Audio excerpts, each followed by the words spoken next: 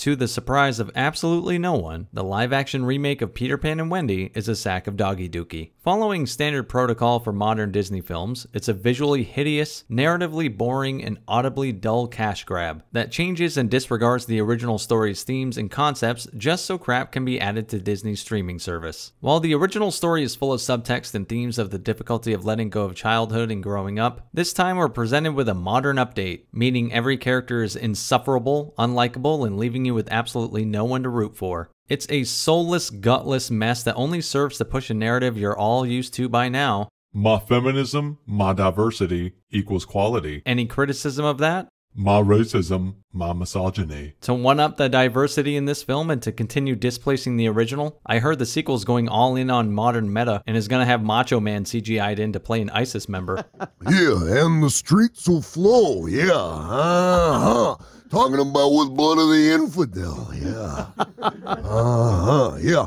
Oh, been to the top, yeah, met a lie, yeah, been back down, It's hilariously obvious Disney knew their hands were covered in shit with this movie because they vomited it onto Disney Plus. With barely any fanfare besides a couple trailers that got absolutely fucking ratioed into oblivion. You know it's a problem when you turn on the app and it's the fourth thing they advertise to you in the top scroll behind a documentary about Ed Sheeran, who's in a much publicized copyright lawsuit as of this video's publication, and Jeremy Renner's renovations. My experience with the Peter Pan IP growing up was the original animated Disney film, and more than anything, Steven Spielberg's Hook. But watching this remake with just that limited knowledge is enough to identify a multitude of ill-conceived changes that fundamentally break the intent and goals of the original characters. Not one single character in this modern pile of shit makes it out unscathed.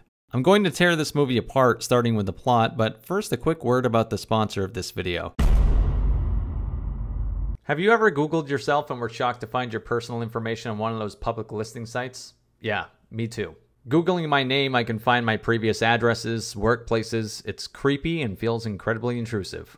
Data brokers are making a fortune selling our information to robocallers, spammers, and others who want to learn more about us, like where we live. That's why I'm excited to tell you about today's sponsor, Aura. Aura can identify data brokers exposing your info and submit opt-out requests on your behalf. Brokers are legally required to remove your info if you ask them to, but they make it super hard to do, and Aura will handle it for you. You can try Aura free for 2 weeks using my link, and Aura does so much more to protect you from online threats you can't see. It's really easy to set up so you don't have to download several different apps to get things like parental controls, antivirus, VPN, password management, identity theft insurance, and more. You get everything at one affordable price. Let Aura do the hard work of keeping you safe online, so you can focus on other tasks with peace of mind. You can let people continue to exploit and profit off your private info, or you can go to my link right here to start your 2-week free trial, also linked in the description. Now, the plot of this idiocy. The movie starts with Wendy sword fighting with her siblings, her shattering a mirror, and then blaming it on them because she's a fucking asshole.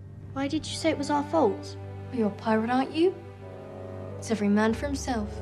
Peter Pan shows up completely drained of any and all charisma whatsoever as he sweeps them off to Neverland amidst some of the worst CGI this side of the last Disney release. We arrive in Neverland to meet Captain Hook, who sees Peter in the sky and tries to slaughter them by shooting them down. As the cannons are careening towards them, Wendy and the crew wisely put their hands up to shield themselves instead of getting the fuck out of the way. Scattered, Wendy washes ashore and finds the Lost Boys, who aren't all boys, and the dialogue tells us to fuck right off if we care about that. But you're not all boys. So? But I guess it doesn't really matter.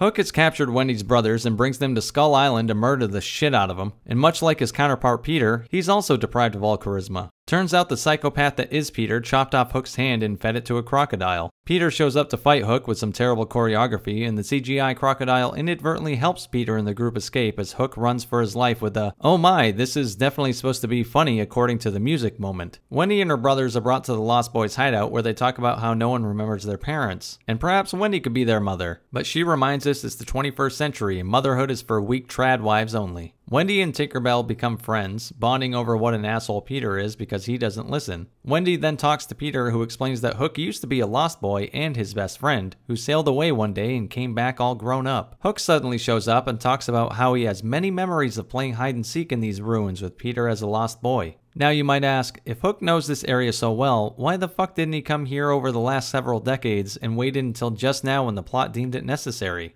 Because fuck you, that's why. Then he murders Peter, captures Wendy and Tinkerbell and brings them back to his ship. Hook then tells Wendy the truth, that he didn't leave Neverland willingly. Peter actually banished him from Neverland because Hook dared miss his mother. Yeah, that's right, Peter Pan is the fucking villain of this movie. As it turns out, the pirates who are so evil are actually pretty great because they saw a boy lost at sea and saved his damn life. In fact, they were so willing to accept an outsider that he went on to become their captain. Elsewhere, Tiger Lily, the Lost Boy leader, brings Peter back to life. Then the moment that's supposed to be a feel-good one happens when Peter and Tiger Lily show up. It's awkward because why am I cheering for this psychopathic child showing up? Why am I cheering for the fucking villain? It's just shitty person versus shitty person. Peter is saved by Wendy multiple times during the final battle because, obviously, Peter then apologizes to Hook for being a bad friend, and they couldn't have possibly gotten to this theme in a worse way because Peter's such an insane character in this movie, I can't feel a single thing for him.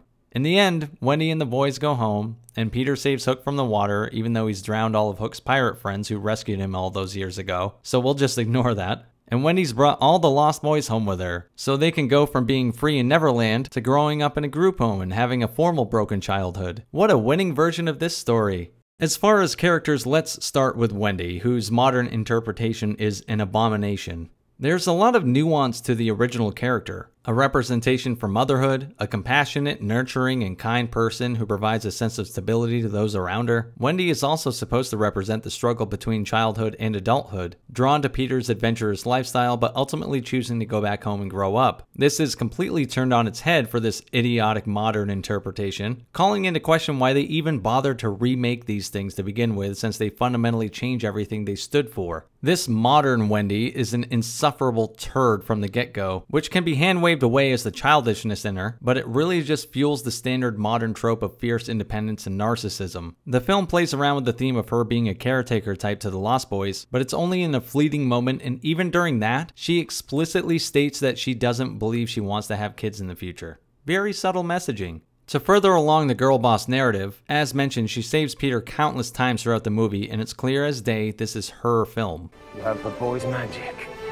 No, this magic belongs to no boy. Oh my god, what the fuck is going on? The character was originally supposed to be charmed by Peter Pan's exploits and drawn to his carefree nature, but as soon as Wendy arrives in Neverland, she's immediately turned away from his lifestyle and criticizes him from the onset, eliminating any character arc for her whatsoever. Subtext, what the fuck is that? Nah, this shit is right on the nose, right where modern writing belongs. There's a writer's strike going on in Hollywood as this video is being released, and I'm trying to think of how we're supposed to give a shit about it when they're providing us shit like this. I figured I'd mention Peter Pan second since he's second fiddle, or even third here. They've turned Peter into the fucking villain of the movie. This dude is now absolutely crazy and there's no other way to see it. There have been different interpretations of Peter Pan, but in essence, he's a whimsical character who never wants to grow up, and can be selfish and thoughtless because of his immaturity and desire to remain a kid forever. This movie amplifies that 100-fold to the point he's become an absolute monster. The original Peter Pan dueled with and messed around with Captain Hook, who inadvertently lost his hand to a crocodile during one of those battles.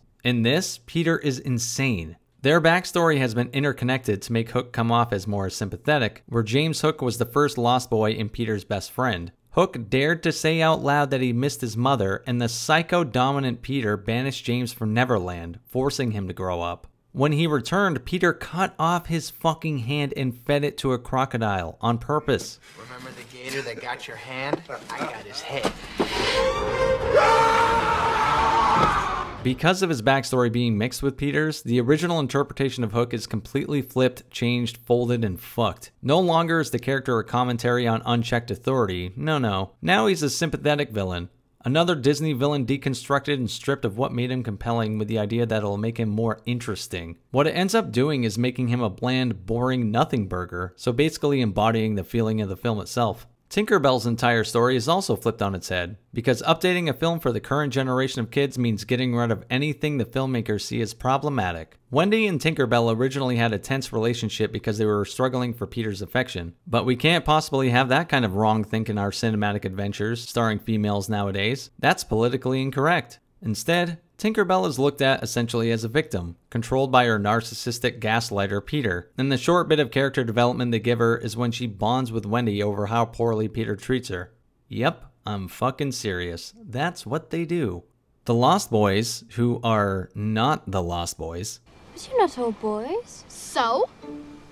But I guess it doesn't really matter. Are literal afterthoughts. They are window dressing, coded in diversity, a literal box check, and almost nothing more. No characters are developed, no characters are given real personalities. They exist because the story deems it so, but otherwise the filmmakers do absolutely fuck all with them, other than have them be conveniences and MacGuffins for the characters to do something with. Tiger Lily doesn't play a huge role in the movie other than, oh, I don't know, replacing Peter Pan as the leader of the Lost Boys. It's an overcorrection from the way the tribe was portrayed in the original, having her be the heart and soul of the Lost Boys in an attempt to somehow make up for whatever perceived wrongdoing Disney feels they did with the original animated film. She also constantly talks in a language no one on the screen understands so that you know she's fucking native, okay?